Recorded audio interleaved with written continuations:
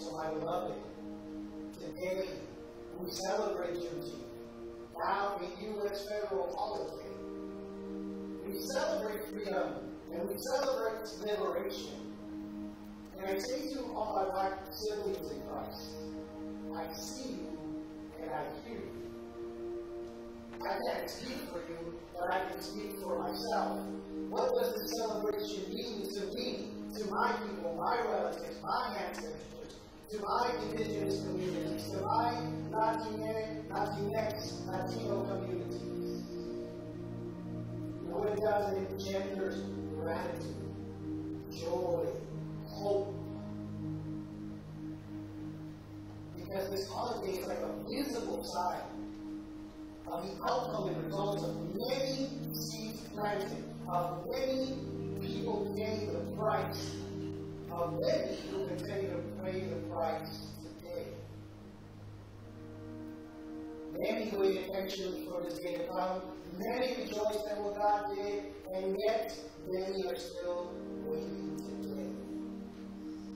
Growing tired, impatient, losing their joy.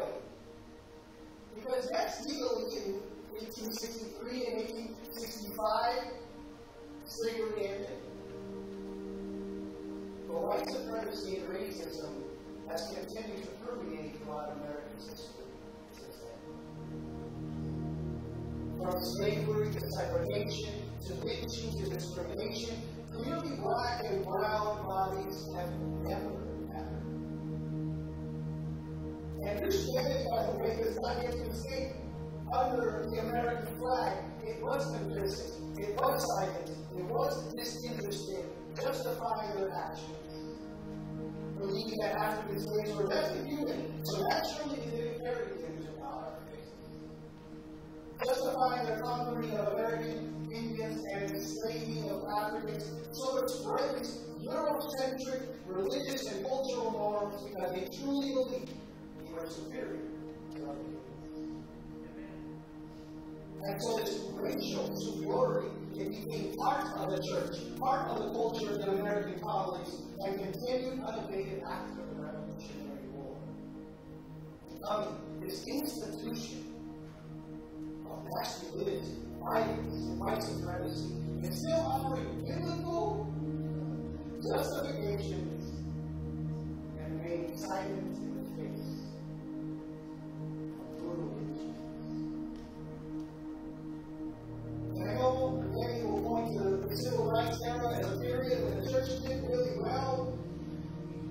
Well, many point to this, however, the record shows clearly that the church that rose to speak out was made up also of black congregations. And few clergy that were right and few congregations. And today, black and brown communities face a new crisis, right? You know this well. Mass incarceration.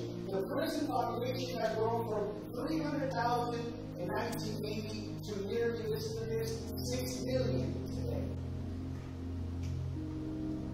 The fact is that there are more black males in our criminal justice system today than were enslaved in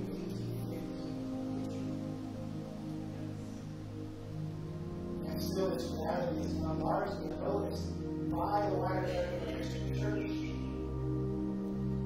But my beloved, my dear church, my dear siblings in Christ, racism and discrimination hasn't gone here. I don't know if you heard what happened in Texas this week. The governor signed a bill that bans diversity, equity, and inclusion in offices and public colleges and universities across the state. This is not only discriminatory in nature, but it's denying DEI offices in colleges and universities. And it will only hurt students of color and diversity. Why is that a college that does not embody me? Why do I go to a college that will not protect me? By the way, Texas is not alone. There are more than 12 other states that have introduced the massive civil. Is that how racism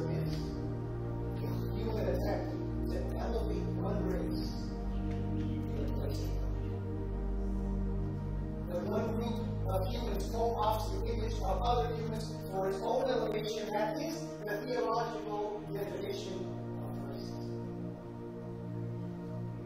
Did you hear what happened with the SBC? The Southern Baptist Convention, which is, by the way, the largest Christian denomination in America, they voted to expel churches that have women in leadership.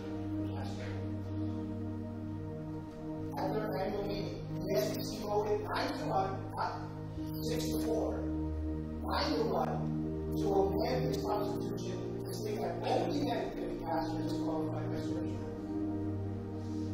And that any churches with only female pastors of any kind will be removed from their denomination.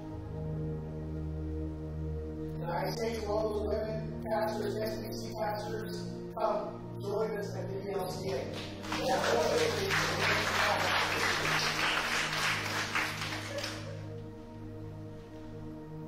The harvest is plentiful. See, despite all these injustices, you think you have a negative view of the world. No, my friends. I am more than ever hopeful.